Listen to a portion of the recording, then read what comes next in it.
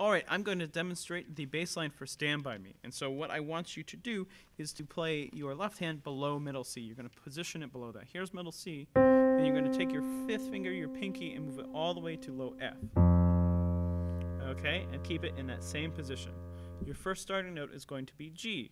Remember, it starts on the pickup, which is beat 4. 1, 2, 1, 2, 3.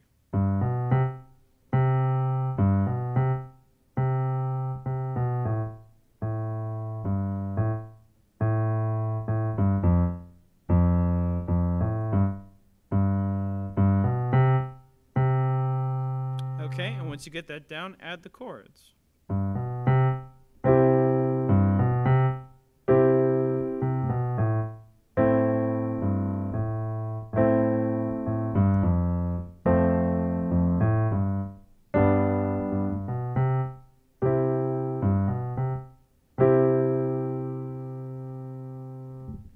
Thank you so much for watching.